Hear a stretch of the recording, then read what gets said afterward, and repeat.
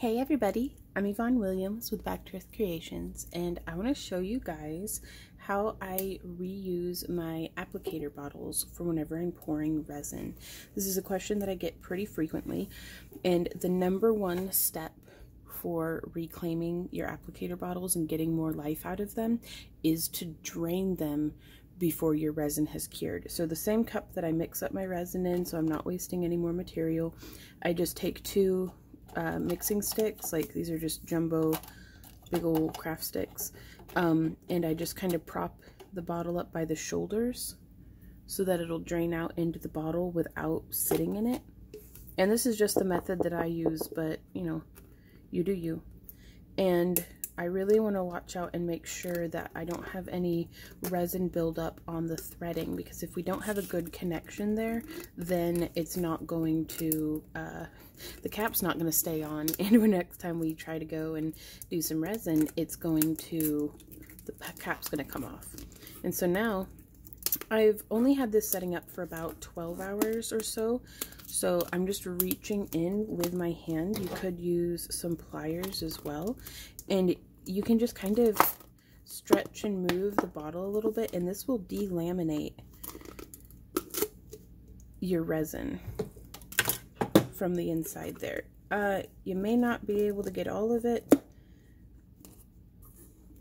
I really kind of wish it hadn't torn in half, because now it's going to be all weird, but that's okay.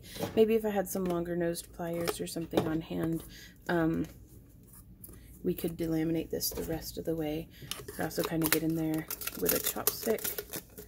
There we go. Oh, that worked perfect. And if you get it while it's still just a little malleable and squishy and not quite sticky, then our bottle is just about as good as new now. And you can just peel off any excess, again making sure that our threads are going to be bare.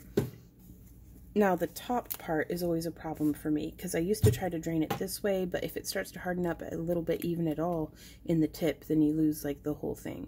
So I just set it on, I usually have a piece of shop towel for my hands while I'm resin casting, so I just set that there. Then we make sure that there's nothing in the way of the threads, and that our applicator itself is clear. And from there you can just be however thorough as you want with making sure that you've got all of your resin removed. But as long as you've got airflow, like a clean passage through there, and your threading lines up, you're good to go. And that's how I reclaim my bottles. And oftentimes I'll just keep the same, I don't reuse these cups. You could use one of the reusable silicone ones, that way by the time it's all said and done you can remove the stuff out of it.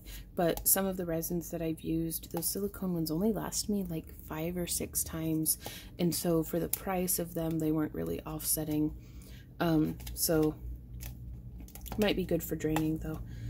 But I'd love to hear y'all's ideas and comments and stuff, well, down below in the comment area.